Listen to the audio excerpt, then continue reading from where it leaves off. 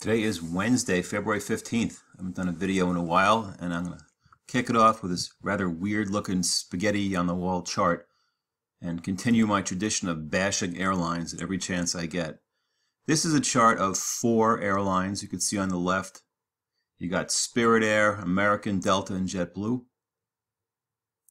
All right, in different colors just so you can possibly see them. What I did was I drew a line from the previous peak to the current peak, which happened either December or January or February, just to see how these airlines performed over that span.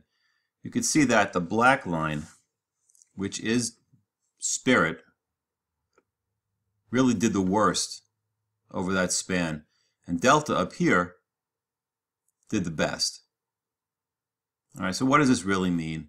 Well, I think it's just another rejection of the business model of Spirit Air, where they nickel and dime you for everything. I really hate that.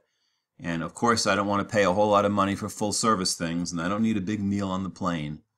But just something about Spirit that really just gets me, and I avoid them at all costs.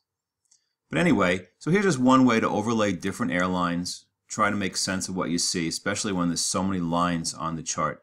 Now, just for kicks, let's just change spans and see if anything else pops out. And you can see that the black line now shows that over the recent couple of months, Spirit's been doing okay.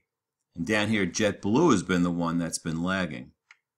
So everything depends on your perspective. You can build a case to say, I hate Spirit, and then you show this chart and you say, well, wait a minute, maybe I don't hate it in terms of being a stock to invest in. Anyway, it's just another way to look at the markets. Another way for me to bash airlines in general. And why did I look at this? Because today there was news that Warren Buffett loves cheap airlines. And considering the investment he made in Apple recently and did quite well, I thought, well, a lot of people are going to be interested, so let's take a look.